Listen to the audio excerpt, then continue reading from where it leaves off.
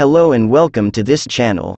Today, I am going to share how to fix the problem with your Microsoft error, wherein your computer is asking your Microsoft password again and again. Before dealing with this error, if you're new to this channel and you like topics related to this video or technology, I am uploading tutorials, repairing and troubleshooting to software or hardware, phone, computer, gadgets and more.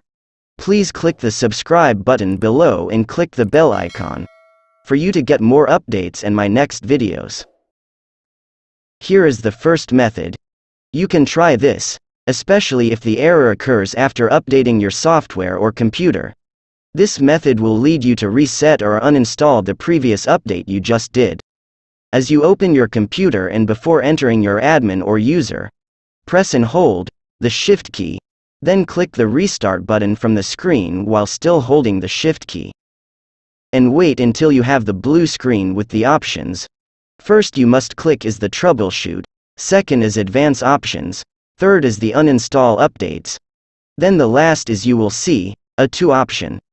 Try the first option, which is Uninstall Latest Quality Update. Then proceed to the next step. Type in the password, and so on. Just follow the instructions. If still not work, start over and try the second option from the last step given.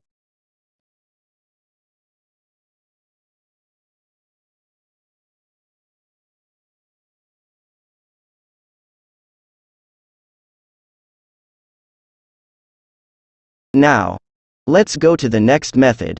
Here you must go to directory and create a new dword, computer, HKEY_current_user, software, Microsoft, Office, 16.0, common, identity. From the folder of identity, right-click on it. Click New.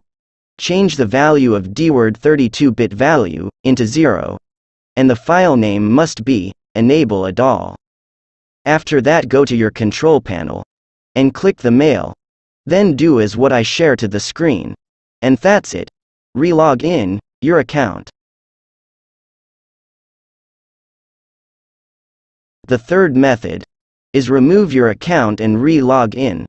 To do this, go to your settings, follow what's shown to the screen. Tap Accounts. Then click Access Work or School. Then remove or disconnect the account that causing this error. Reconnect or use a different account. And that's all. I hope you like this video. Please don't forget to subscribe and I will be glad and happy to do more by leaving a thumbs up. Thank you guys. See you on my next upload.